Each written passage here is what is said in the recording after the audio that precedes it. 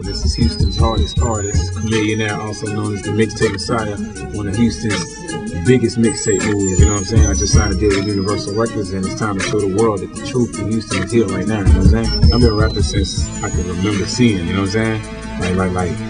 I mean, I started off real young, but really how I got into the game wasn't even with rapping, you know what I'm saying? I got in doing promotions, you know what I'm saying? Passing out flyers and promoting for Def Jam, and people would see us out of the club passing out flyers, so that's how we started getting a lot of connects, you know what I'm saying? I used to be with the Switch Outs, you know what I'm saying? Down south, man, we real big on independence, everybody out there getting money, you know what I'm saying? And for a while, when I was coming up doing mixtapes, I wasn't getting that money, you know what I'm saying? So I wanted to be a boss, so I broke off and started doing my own thing, man. My DJ, OG Ron C, who just won